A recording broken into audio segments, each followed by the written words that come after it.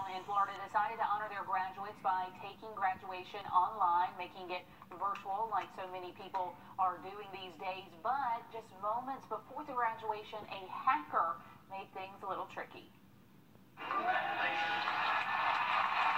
Celebrating graduates of FGCU's past Go Eagles of 2020 looks much different than the present. I was videotaping and we're watching it, and when it came up with wrong picture, wrong names, wrong voice, wrong everything. This wasn't just an error for Samantha Thompson. Just turn your tassels from right to left. FGCU's virtual commencement was hacked. The university hired the company Stage Clip to create the ceremony website. When the pandemic hit, it became imperative for us to try to figure out what we could do to still honor the class of 2020. 980 graduates of nearly 2,000 participated by uploading a photo or a video.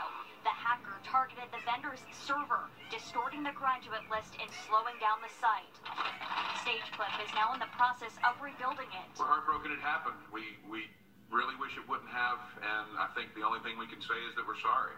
Before relaunching the commencement link, FGCU is dedicating certain staff to verify each graduate's information. On top of that, graduates will be given a chance to go over their slide too.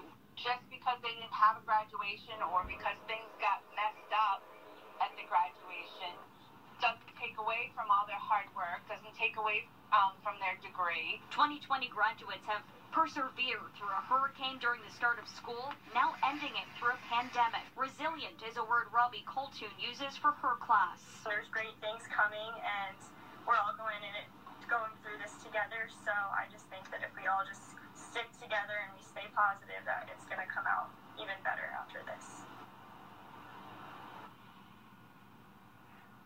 And they do plan to do an in-person graduation for those graduates eventually when things are a little calmer and safer. But yeah, that is not what a lot of graduates were picturing when they said virtual graduation. Right, from hurricane to pandemic to hacker, that's the last thing they needed. Okay, Riley mentioned